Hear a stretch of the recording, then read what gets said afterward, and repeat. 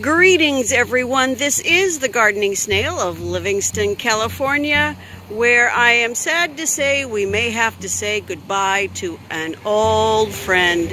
Yes, the dino at the Brothers Market will be leaving us as it becomes a Chevron station. Goodbye, dear friend. We will miss you. Yes, the dinosaur is gone, but it will be forever in our memories. Today we are going to briefly go over the City Council special workshop and regular meeting agenda for Tuesday, October 1st, 2019.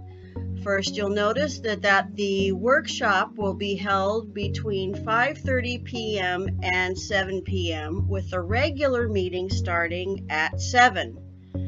The workshop is going to be about the property tax sharing agreement between the City of Livingston and the County of Merced. Now, those of you who have been following Livingston for a while already know that after the general plan update was adopted right around 2008-2009, the County of Merced canceled the tax sharing agreement that we had with the county, and the city has been in negotiations one way or another ever since. It's been a rather semi-constant topic of conversation at city council meetings. All right, so that's the property tax sharing agreement workshop. Then we have our regular meeting agenda, the usual pledges and so on. Awards, presentations, and proclamations. A presentation by Rick Soria about the Livingston Cachorro Soccer Club.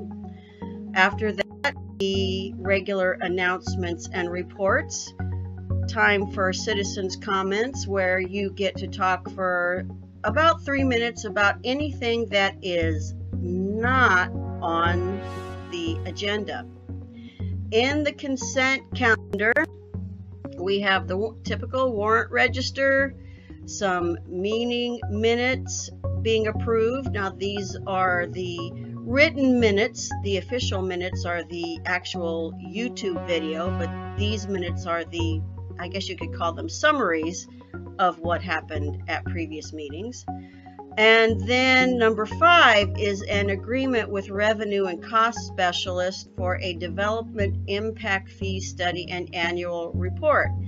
The city is gearing up for a new round of development and possible annexations, which is logically why they want to get a tax sharing agreement in place. And one of the things that the city does not have are standard development impact fees. And so this is the item to hire the specialist to come up with development impact fees that are fair and in line with fees in this area.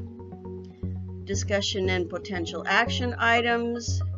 We have the approving the Department of Forestry fire protection agreement for services from the date of the last signing.